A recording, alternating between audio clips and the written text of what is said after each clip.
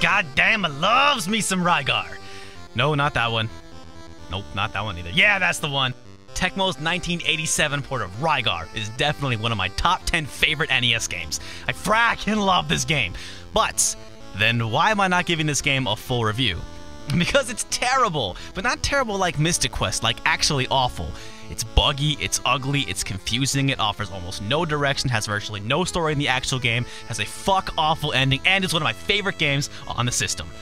For me, it's really the absolute essence of nostalgia, even more so than, say, DuckTales.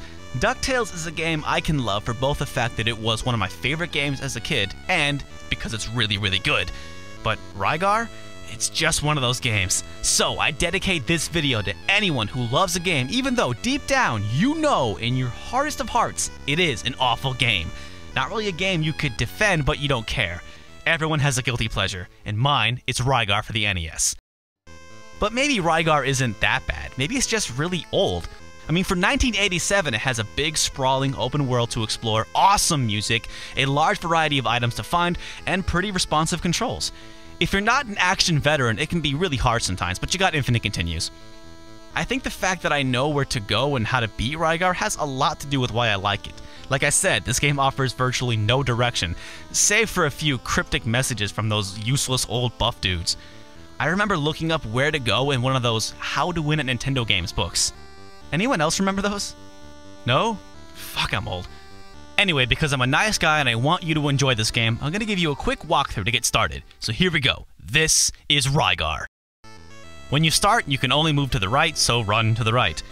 You'll notice enemies will spawn all around you at a pretty high rate, so it's best just to keep moving. Remember, you can jump on enemies, which will freeze them and give you a little extra air. When you reach the door, go through it and keep moving. Climb up the rope and you'll see a door. Go inside of it and you'll meet your first useless monk. You'll come across a lot of these guys, and yeah, I don't know what the hell he's talking about either. And don't jump off that ledge, you'll die, which I know is stupid, but just don't do it. Alright, keep going, and you'll come down to a new area. You'll travel back to this place a couple times in the game, but never to those last two sections. Keep heading right and you'll see a door above you. This is our destination. Surprise! New perspective. The bulk of the game is spent here, but we need to get the grappling hook before we can get anywhere important. So head up and hang a left. A really useful tactic is to jump a lot. It makes you pretty much invincible and more agile. At the fork, go right. Keep going and you'll come across a shrine with a tiger's head. You'll see a lot of these in the game. Go inside, which is actually pretty tricky, and get the grappling hook, which you use by hitting up and B. There's nothing else of interest over here, so head back where you came from and now instead head right. Go up and around the ravine, skip those zip lines for now, and hit the first right. Immediately up is another tiger shrine that takes you to the next place we're supposed to go, but we're not going there next. Head right and up if you need to heal, and right once more and you'll see another tiger shrine. Now, we're technically sequence breaking here. We're actually going to one of the last areas in the game. This is totally optional, but it's what I always do. This section can be pretty tough since the enemies are super strong, but if you make it, you'll come across a new area. Grapple up from this ledge to find a floating island that has super strong robots. These robots will give you a ton of experience points, but it'll take a really long time to kill it first. If you die, no worries, you have unlimited continues. Develop a pattern and spam these guys for a few minutes. As you get stronger, your HP also increases.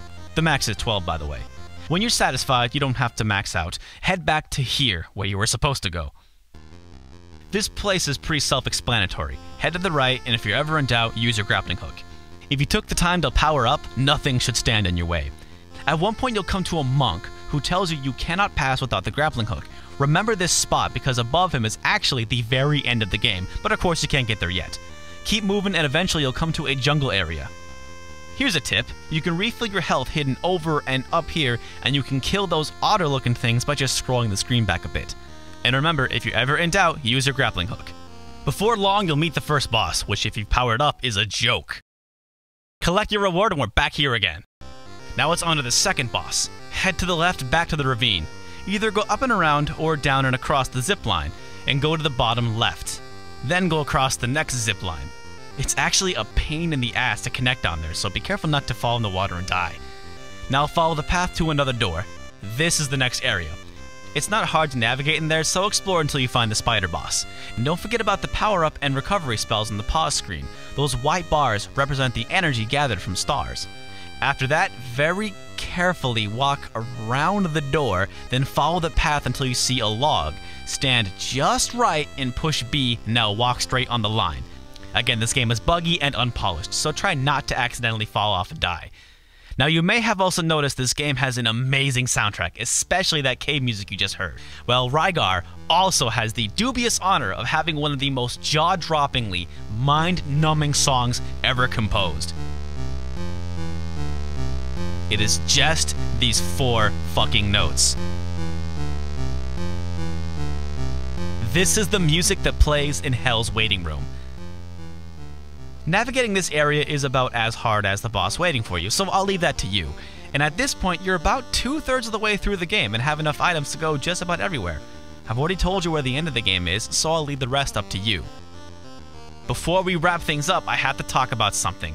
The soundtrack to this game is without a doubt its best part. But don't take my word for it. Music montage!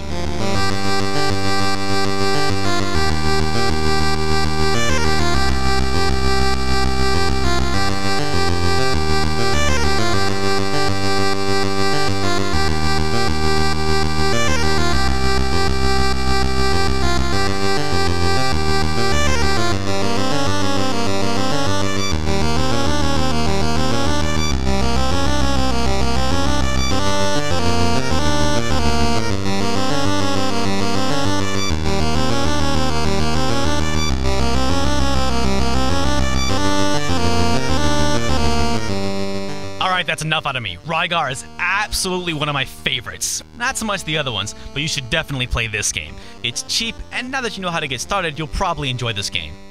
Hope you enjoyed getting super nerdy on some Rygar. Thanks for watching.